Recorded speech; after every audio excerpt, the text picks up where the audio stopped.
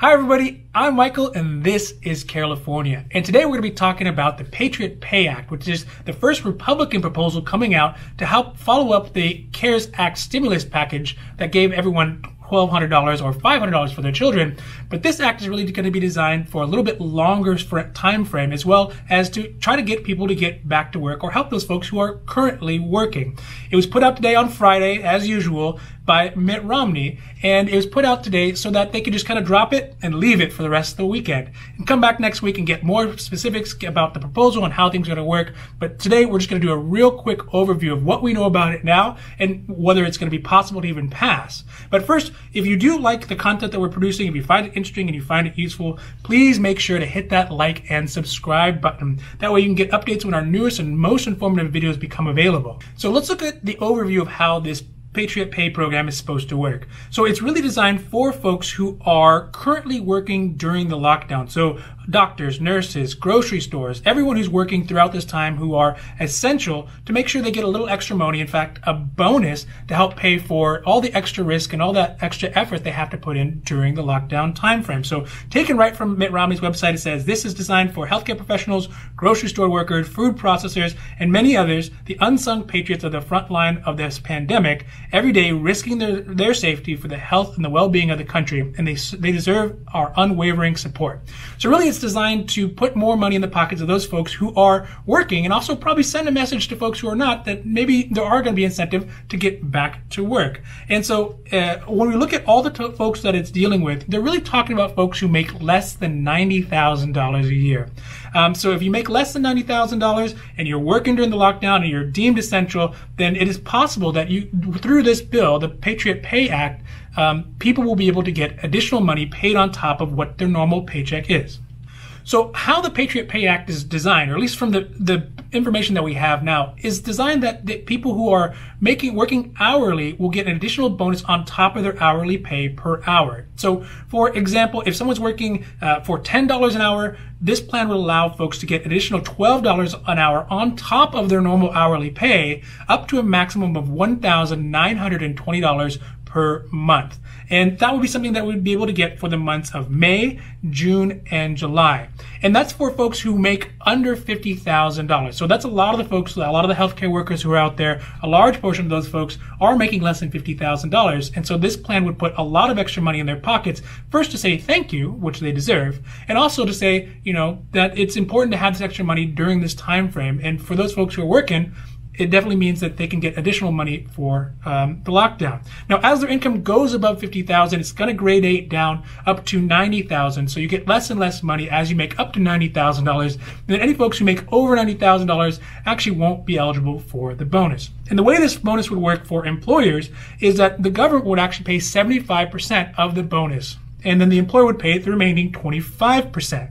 So in the case where someone is making $12 extra an hour, the employer would be responsible for that first $3, and then the state would pay the remaining $9. And so that's a really good way to kind of split up that cost, to put some skin in the game from the employer, and then also have some benefits from the government coming back to help pay that for those employees who are working. Additionally, at the end of the year, when the companies file their taxes, then be eligible for a tax credit to offset some of those extra costs of the $3 or the 25% that the employers would have to pay. But either way, for those folks who are working, for those folks who are out there toughing it out during the lockdown, it would mean they get an extra $1,920 per month for those 3 months during this time frame. So the really big question is, does this proposal look like it's something that can actually pass? And, I think that always being the first to a proposal like this is sometimes a difficult situation. And again, this is the first proposal coming out of the Republican side for an idea of how to get money back into the pockets of folks during this lockdown time, and also say thank you to all those heroes who really are fighting at the front lines right now to help keep us all safe. But that being said, there is a process to creating laws here in the United States, and it's in the very, very initial stage. In fact, it's very loose on a lot of the details that would be important. How much it's going to cost overall, how it would be implemented, and those kinds of things as well. Additionally, it's going to have to go through the House as well. So they got to kind of agree on it coming out of the Senate. And that presents two main problems. One is that the Senate is in session next week, but the House is not. So the House is not going to come back until May 11th, which means that there's a long period of time that this bill could actually take a lot of fire from many different sides before it ever gets to the point where they can start negotiating. Now, once they start negotiating, like any bill, it's going to look very different if it ever gets to the president's desk. So I'd be very interested to see how it is. Some other interesting sides of it is that the amounts of money that they're recommending are still kind of close within the same realm as the Democratic proposals as far as individuals go. So $2,000 a month plus $1,000 a month versus $1,920 a month. So the amounts are really kind of the same. It almost seems like it's just, two different sides of the same coin. So I'd be interested to see how that works. And finally, another interesting and probably difficulty that will come up with this is for the employers. And being a small business employer myself, I see both sides of it, in the sense that a lot of small businesses, grocery stores, mom and pop shops that are open right now and who are, forced to buy additional protective equipment and be able to have an extra methods of limiting the exposure for folks to all the kind of issues going on. Those things are expensive, and adding an additional $3 per hour per employee may just not be capital that a lot of these small businesses have at the moment.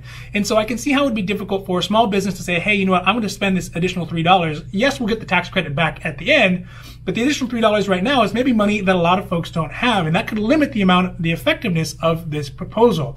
But again, it's still early in the stages. We'll have to see exactly what it looks like by the end of probably mid to end of May. We can look at what that looks like. And again, I think there's going to be a lot more proposals coming out of the Republican side. This is just the first one being led by Mitt Romney. And again, once it gets through that process, we'll have to see, and we'll definitely make more videos about that. So, thank you for watching. I really appreciate you taking the time to look at our video. If you did find the information that we did today interesting or useful or helpful, please don't forget to like and subscribe. Also, that way you can get some of the newest and most informative videos that we put out every week or every day in some cases.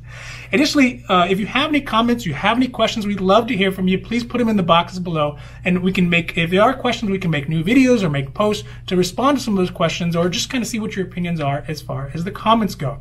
And then finally, we here at California, we specialize in health insurance. So health insurance is what we know and what we do. So whether it's individual health insurance for private health insurance, or Covered California, or small group, or Medicare or Medi-Cal, those are all services that we provide for anyone who lives here in California, and our services are always 100% free. So there's no cost for anything that we do for anybody who lives here in California. So if you do have questions or comments about your health insurance, and again, we'll make some more videos about that moving forward, but it can be confusing and frustrating to try to figure out which options are best for you. So if you have questions about those, please feel free to reach out to us at the information in the box below, or leave a comment, and we'll be happy to help you out with that as well. So other than that, this is California, and I'm Michael, wishing you a happy, healthy day.